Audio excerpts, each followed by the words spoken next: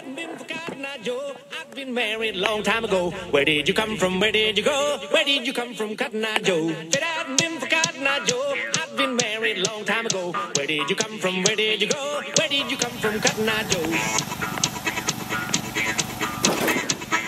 Back with force here, another video. Doing this shit. But I got some things I want to show you today. And yeah, let's get to it. First of all, I got this old Pepsi bottle right here I found in my creek. I got a creek in my backyard that it's pretty big, and people throw trash at that one road sign. And you find all kinds of stuff there. Most of the stuff in there is garbage, trash, stuff like that. So now this one's dated 67, 48 through 67, the way it says on the bottom. And I actually found another one like this in my garden, but I broke it because I ran over it with a tiller. I was trying to make soil. So yeah, luckily I had this one. I found two other ones the other day, but they're dirty and I gotta clean them. Even though this other one here is dirty, but this one is a old Pepsi bottle.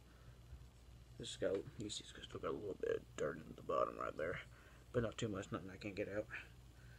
But there's supposed to be like some kind of paper around this part, but it's all worn away for what's in the water for so long.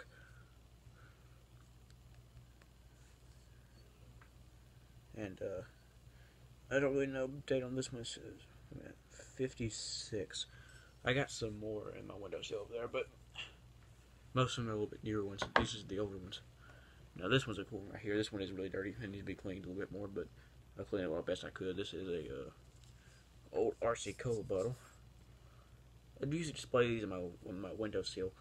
Keep them nice looking. I'll show you that maybe here in a second.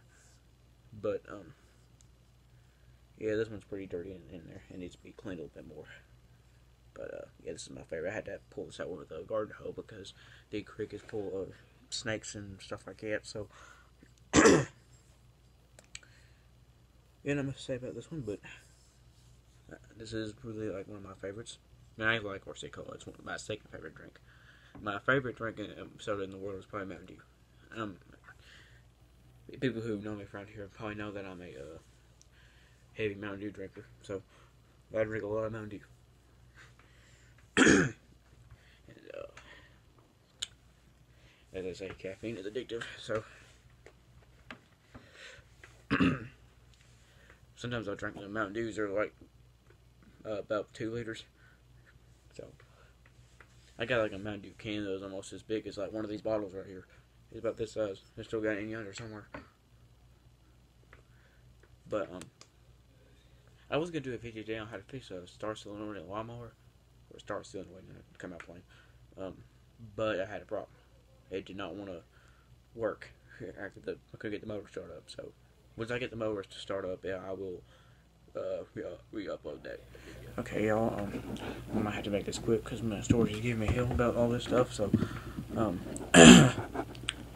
now I suggest you go subscribe to a channel called The Piney Boys and Crazy World School Students.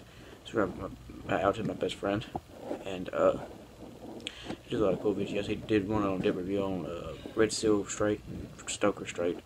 But Stoker Straight tastes like school barbecue sauce. But now if he's watching, you should.